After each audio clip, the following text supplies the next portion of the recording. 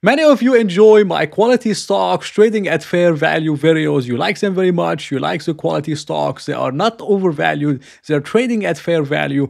But very rarely you get opportunities like this one in the video where you have what you could call a quality stock that's also somewhat of a value stock because it's extremely undervalued. Quality company, very high margins, around 53% net income margins, trading below 15 times earnings. You don't get it very often, and this is a very rare occasion, and I'm excited to share this one today in the video. It's mainly an update because I've discussed it before, and I think it's presenting a good buying opportunity, and I really hope you enjoy it. And this stock is EVVTY, which is Evolution Gaming.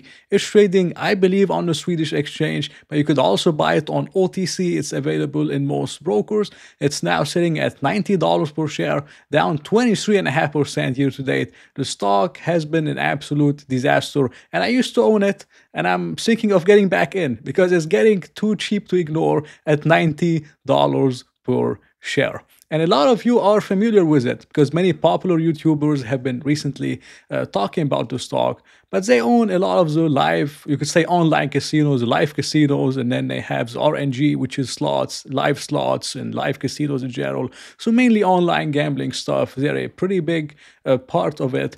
And this is how they make money. You have the gaming operator, which is mainly MGM, or it could be DraftKings, or it could be another gaming operator.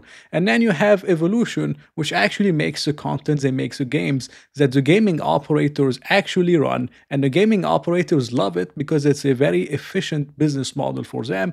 And then Evolution Gaming gets paid in terms of commission and fees and different ways. And it's a very high margin, very good business model in general. And they have some very big partners like DraftKings. They work with DraftKings, they work with Hard Rock, they work with PokerStars, Penn National Gaming. They have many popular gaming operators that use Evolution Gaming's services, and it's been going well for them, and they still have a long way to go. Because if you look at the total gaming market in 2023, land-based still makes up 75% in a generation that really likes to be in the comfort of their homes. They like the online stuff. Online is only 25% of the total market. And if you look at the recent growth, live casino is growing around 24% CAGR. RNG, which is mainly the slots, online slots, is growing 20% CAGR, but land-based casino isn't even growing 1%. So this is where the growth is, this is where everything is happening, and Evolution Gaming is a very large player in this sector. In fact, they have over a 39% market share in regulated markets. They've been maintaining it 40%, 39%, so it's still 39%. So you have massive tailwinds, you have a company 39% market share, and the question is, why is the stock going down? Why is it trading below 15 times earnings? It's crazy. It shouldn't be trading below 15 times earnings. Well, one of those reasons is that the growth is slowing down. The company used to grow 37%, 50%, 50%, 90%, 36%, 23%. Now the growth is 15%, and it's likely going to be 15% for a while. So once you go from 19 to 36 to 23 to 15, I don't think the stock would really take it. You're going to have some volatility. You're going to have a repricing in the stock. It's still up over 292%, but even at one point, the stock was up like 700%. So it has to price in some of the decline in revenue growth that has happened. And this is the problem with Evolution Gaming, that the growth of it mainly depends on new markets and new countries regulating, and you could say being open to gaming or online betting a little bit more, and they can enter this market and gain market share and increase their revenues. This is one way they increase revenues. The second way is they introduce more games, which is what they've been doing, and by introducing more games to the same places and new stuff, maybe at higher fees or different kind of structures, this is how they can also grow revenues. But it's largely dependent on regulators. If they, regulate it a little bit more, maybe they could lose out on some revenue streams. But maybe if they don't regulate new markets, they could also lose out on revenue streams.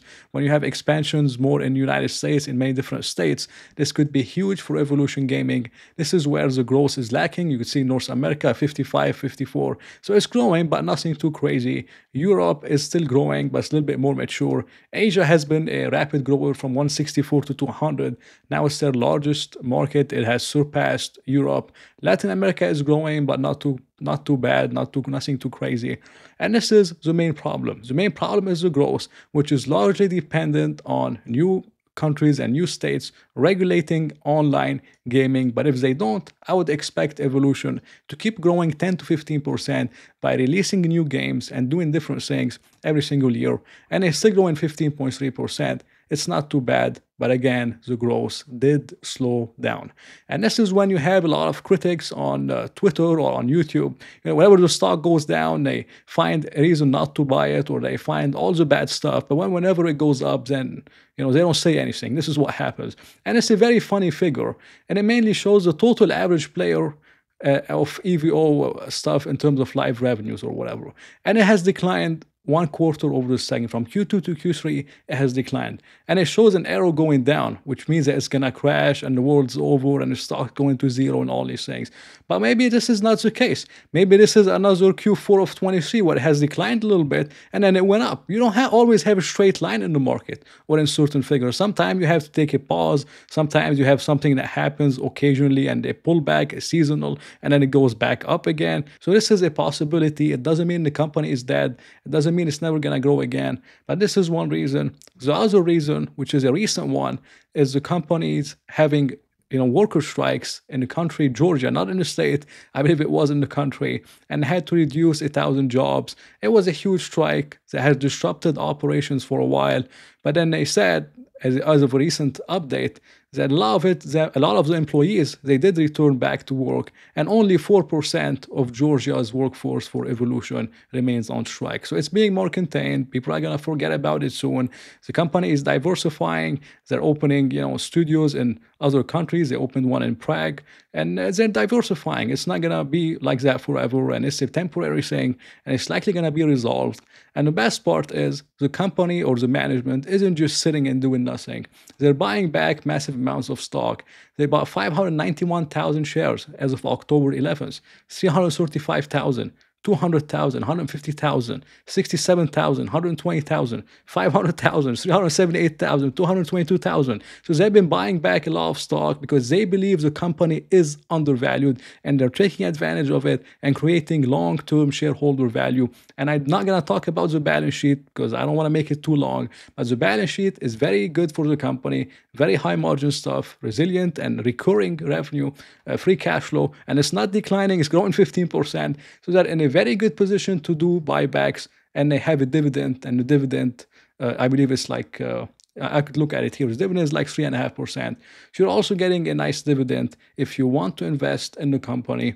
And some things that could give you a margin of safety is that the management, they own a decent stake. This is the CEO. He owns 684,000 shares. I believe in total 10% of the management team or 10% of the shares are owned by the management team. So they have skin in the game, and whatever benefits them will likely benefit you and vice versa. And so they're on the shareholder side. And this is something that's good to see, especially with a stock that's been going down like Evolution. It might scare away a lot of investors, but it's a little bit more reassurance if the management has a stake and they're buying back stock within the company. Now, the company is just an amazing one, as I said. The net income margins around 53%. They used to be 59%, but there was some kind of a tax policy in Europe or whatever it was, and it pushed net income much lower. But it's still around 53% net income margin. This is almost like Visa. It's an amazing business model, amazing stuff. And if we look at, for all that stuff, we're getting a company, almost recurring revenue. The industry is growing 22%. The company will likely grow 15% on the low end. The management has a stake and they're buying back stock, and we're getting all that stuff for 14 times earnings or 13.9 times earnings. This is the lowest it has ever traded at. And it's absolutely insane. And it's extremely, extremely undervalued. But if you look at it on a free cash flow yield, this is 6.7, almost a 7% free cash flow yield, much more than what the Fed is paying you, around 5%. And they use 50% of the free cash flow to do dividends, which is around 3.5%. Then they use the other 50% to do other things or do buybacks, which I've been mainly doing.